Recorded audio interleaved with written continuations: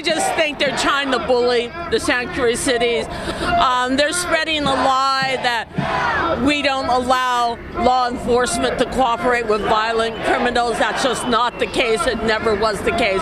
In fact, it's the opposite. Because our police don't do day-to-day immigration work, it means that immigrants will talk to them and that we can actually prevent a lot more crime. We're going to tell him that we don't agree with his worldview. And he may think that coming out here and trying to bully California is going to get him some attention with the White House, and that maybe Trump will stop, bullying him. But the fact of the matter is, California is going to stand up. This is our moment to stand up. We're not going to take the bullying from Washington, D.C. and from the Trump administration trying to intimidate and threaten immigrant communities in California. We're going to stand up.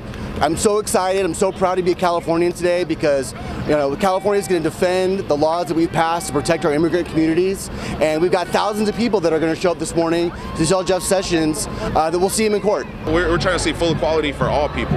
If someone's here, they're paying taxes, contributing to our society, bringing their culture to us and enriching our society, we owe something to them.